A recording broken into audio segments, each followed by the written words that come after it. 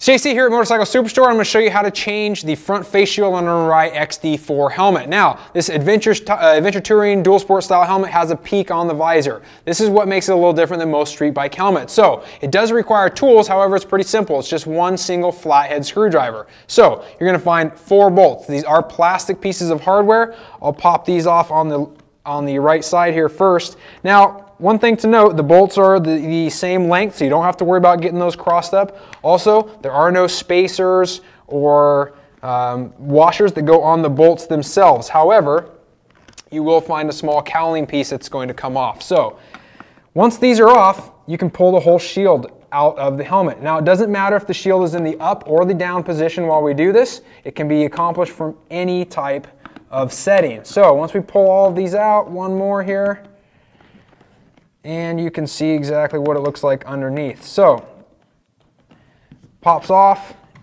Keep track of these spacers, or rather these cowling pieces, because you're going to need to know which way they go on. So, pop the visor off. Here it is. As you can see, there's a mounting bracket underneath, but this thing is just resting over the top of it. So, it falls right out. When we go to put it back in place, you simply line it up over the holes. Very, very straightforward. So, after that point, slide this back on, put our cowling piece back in place, line up the holes, and reinstall. So, you may need to do this for basic maintenance, whether it's cleaning the shield or whether it's replacing the shield. If it's too beat up, swap it out entirely, or remember, you can also get tinted versions as well. One of the nice things about Arai helmets is they offer such a great field of vision. So, make sure it's nice and clear with the proper type of shield on it. Thanks for watching. Subscribe for more video types like this on YouTube, and we'll see you next time.